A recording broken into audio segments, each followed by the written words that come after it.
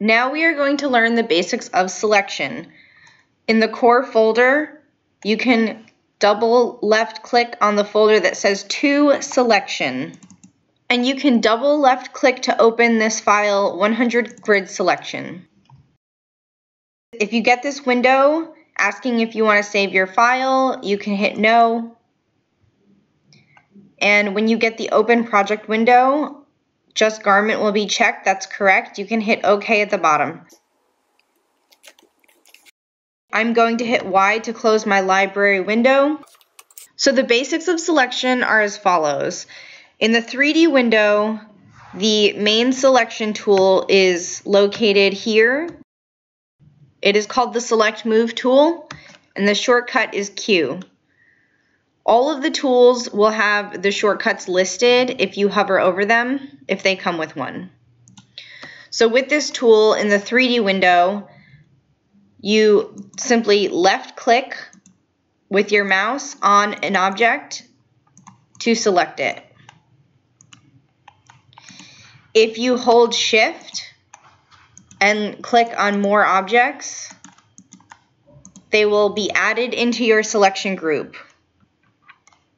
If something is selected that you don't want selected, if you still hold Shift or also hold Shift and click on it again, it will become deselected. In the 2D window, the main selection tool is called the Transform Pattern tool. This is a pattern editing tool, but it also allows you to just generally grab objects or grab any pattern pieces in your 2D window. And again, holding Shift and multiple selecting will add things into your selection group. If they're selected and you want to deselect it, also hold Shift and just click on it to remove it from your selection group. This tool will also allow you to select by marqueing around an entire group of pieces. The object must fully be within your marquee area. This tool also has a marquee lasso option. While on the Transform Pattern tool, if you double left click in the 2D background, you will have the option to carefully select around pieces. And again, anything that is not completely within the marqueed area of your selection group will not be selected when you close the marquee. And to close the selection group, you simply bring the dotted line back to its original start point.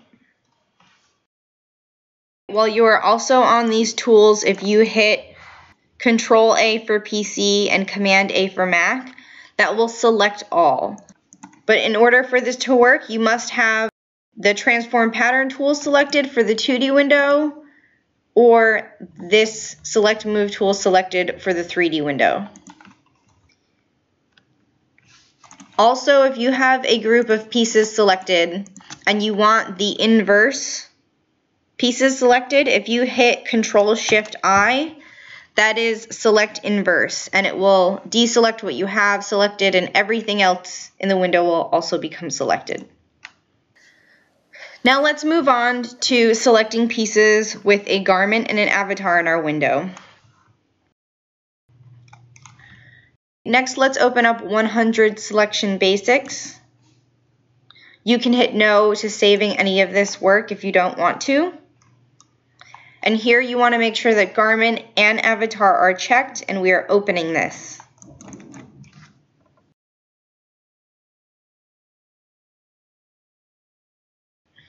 Here's a file where we can just practice selecting multiple pieces by just left-clicking on them, using the Marquee Select option to select a whole group of patterns if they're neatly separated.